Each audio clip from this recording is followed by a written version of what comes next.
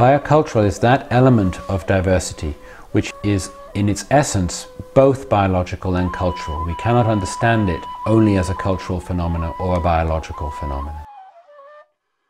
So it's a variety of corn which has its own particular genetics, of course, but at the same time it's cultural in the sense that it is harvested and selected and stored and planted in a particular way by a particular community, and indeed would go extinct if that community ever stopped doing that.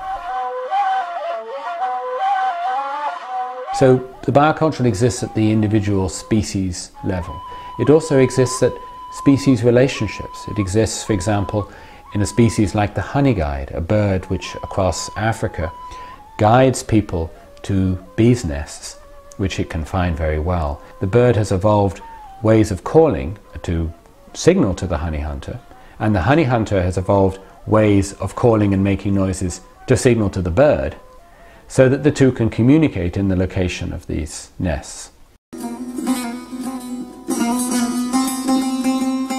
Biocultural diversity also exists at landscape level, in the sense that over the course of time, people's systems of managing a landscape are both shaped by that landscape and in turn shape that landscape.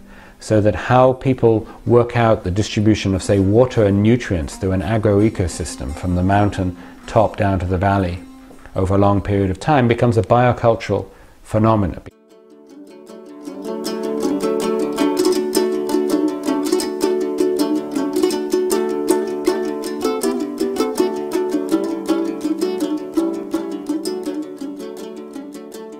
We talk about these custodians of biocultural diversity, the individuals or the local institutions who see it as their responsibility to maintain the richness of a particular piece of biocultural heritage. Let's get resources and respect into those people's hands. It's really important to engage a number of actors in processes of change who may be operating at different levels and in different ways, and perhaps even in some kind of creative tension. It's from that that powerful solutions and diverse systems evolve.